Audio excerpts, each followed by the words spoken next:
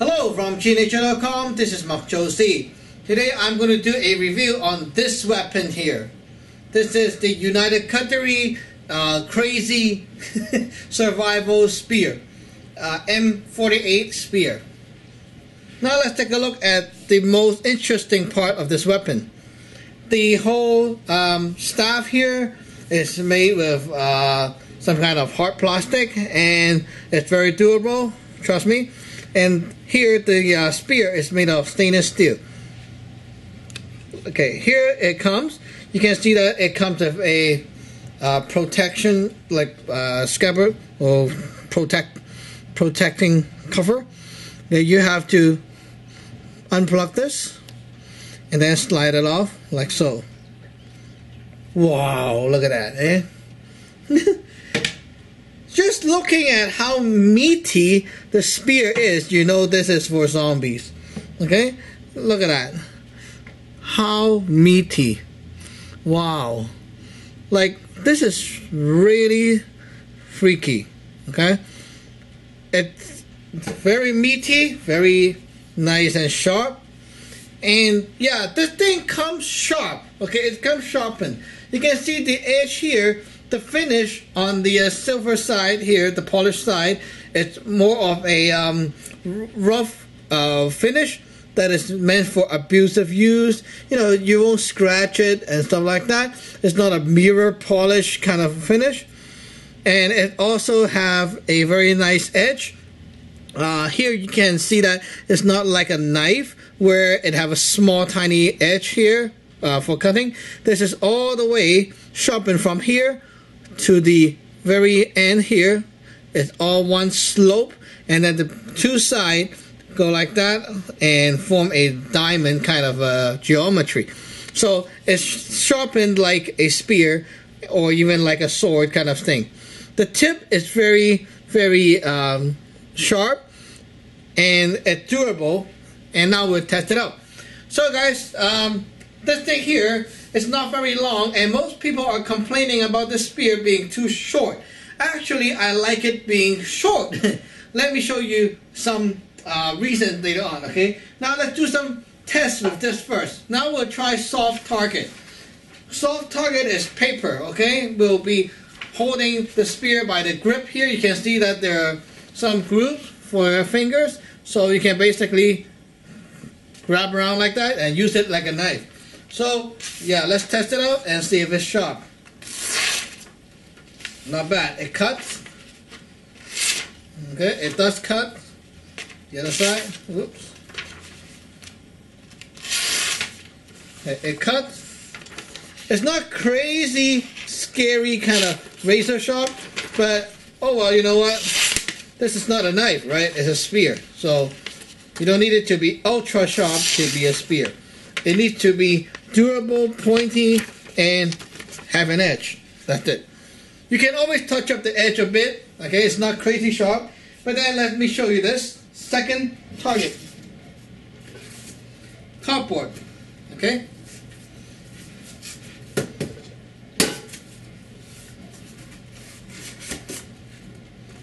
You see how it's smashed into the cardboard and formed this? Okay, this is pretty good. Try again. Next one. Very nice, eh? It's just the right size, not too long, and you can hold it by here and do your chopping. Okay, hold it by here and do your cutting and slicing, and then you can hold it by here to do your stabbing. Now let's try the tip out. Okay, the tip right now is in perfect condition. We'll be stabbing onto a can. Whoa! It slides through the can like butter. Ding! No damage to the tip. Sharp and sexy. And you can see that the hole here is very sexy as well. I mean, yeah. Okay, so let's do it again. Okay, one more sexy hole. Ooh, look at that.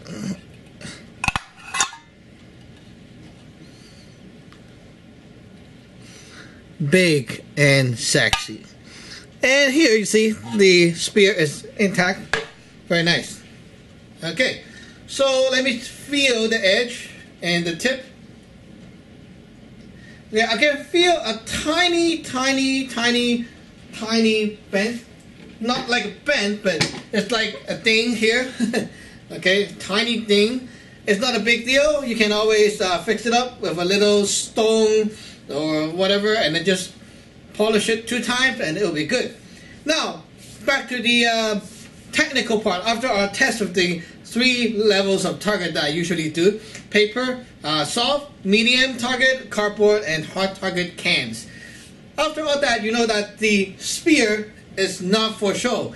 This thing can be really something that you can use in the wild or whatever situation. And there are videos on YouTube showing people stabbing doors, cars, and stuff like that with this spear, so I don't need to show that here. What you can find here and not in other videos or other channels is the martial art aspect of that martial art opinion. So because I teach martial art and there's a lot of years there with the background and stuff, as you can see at my back here, there are some other spears. Including cold steel boar spear, the Japanese style spear, kung fu spear, a lot of different kinds of spears, and they're all very long. Spears are meant to be polearm, so they're very long, right? And the main thing about spear is that you want to extend the distance so that you and the opponent or whatever, pig, boar, whatever, human, okay, you want to extend the distance with the person. Now this thing here is short. Now you will be wondering why you want a short spear. Okay, and in martial art there are short spears, and short spears are good for indoor, close range, and also for different kind of techniques. Spears, okay, the spear have 2 edges and a pointy tip. The edges here, they can be used for a few techniques. First, you can use the edge to go like that and cut right to the neck. Okay? Again, go like that and bang to the neck. You can use the edge to do a dipping motion like that. Dip. Backward, dip. Dip. When you dip, the thing go whoosh, like that and cut. Okay? And also you can use the back edge to do a reverse cut like that. See? Because the edge here are sharp, okay, when you block something with a sharp edge, it means that you're also cutting something. Now imagine this, okay? When someone is going to put their hand straight through here, okay, straight through, and then you try to block it with the edge, what can happen is that their straight punch will result in a chop here. When I block, it chops their hand off, and then you slide forward. You see? When you block with a weapon, don't use the staff all the time. Use the edge to block. And it also do a damage while you block and chop up. Okay. Sometimes, okay, I know some people will say, oh, when you block directly with the edge, it's going to damage the edge and stuff like that. Well, let me tell you that realistically, okay, in war, in a fight, whatever, life-threatening situation that you need to use a spear or a weapon, who give a shit about the edge? You need to care about your life more than babying your weapon. In war, when you drop the weapon, okay, you pick up another one and you keep fighting, right? So these things here, okay, when you have to use it for some kind of dangerous purpose, you don't talk about babying the edge. Okay, you can pick up other stuff to use. If this thing broke, that means that it's not good enough. You need another weapon. Okay. Now what I'm talking about is some practical usage. Now take a look. When you hold the spear, you hold by one end here and one hand here. Okay. You can feel that there are some grooves or texture that even mark the place for you. One hand is at the back, at the hip here. Okay. The other hand is out here. The most common problem you see with people using spear is that they have a chicken wing. This is what you call a chicken wing. And then they lift up and stab like this. When you go like that, the force, okay, go forward, but you don't have much support here. If you want to stab like this, you keep the elbows down and use the body to move and stab. Okay. You put the back hand, which is my right hand, on the hip, and now your spear points toward the opponent, like so. And then what you can do is you can do a block, and then a stab. See, everything is done by your body movement and not just the hand. Take a look. Block, block, block, stab. See, the hand here is just to assist your body move and do the work. See?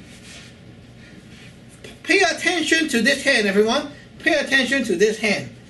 Block, block, stab. Block, block, circle, dip, and stab. You see? Both hands is like a lever. Okay? You see? One hand control and the other hand stays still. Like this. Block, block, block, dip, stab. See? One hand control, one hand stays still. Always use the body to move around like so. And this kind of spear is very good for fast and close range action. Okay? You can be poking and then grab, block with the staff, block, and then see, because it's not so long, okay, it's not so long, you can always change it like so. Because the spear is so long, in a small space like that, you can also do this. You see? Okay, you can be blocking, and this is a this thing here is an attack. You dip forward to attack, and then flip for another one. Okay, do it faster here. Okay. You can also do it in a chain movement. See? Because it's so short, you can actually manipulate it here, like so. And then, see? You can use a spear in a very compact space without worrying that this end will ping, a light, ping, a window, right? So, for tactical team, like whatever, you can take this thing and use it in a hallway, apartment, whatever. It's very good for any kind of survival situation. Okay. As you can see, the spear here, see, the space that you can cover with the spear for defense and attack is like very amazing. See?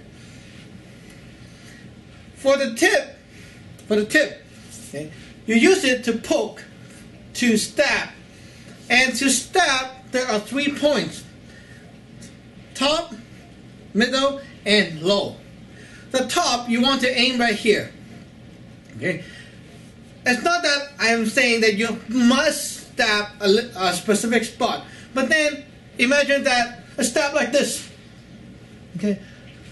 Even though this is the block, sorry, a block and then stab. Okay, a block and stab. This kind of stab can be stabbed to the upper part. Imagine that goes into the face, the eyes, mouth, or the throat. Anywhere, you win. Okay? Very nice. To the middle, right here, the middle. Okay? This is the middle. Not the tummy. Okay? You won't kill somebody by stabbing the tummy. You need to stab here, above the tummy. Okay? To stab here, you can always do this. Okay? You can block, okay, block, and then stab forward. When you want to do a middle stabbing or thrusting, you have to use the back hand, okay, stabilize the front hand, and then push it out.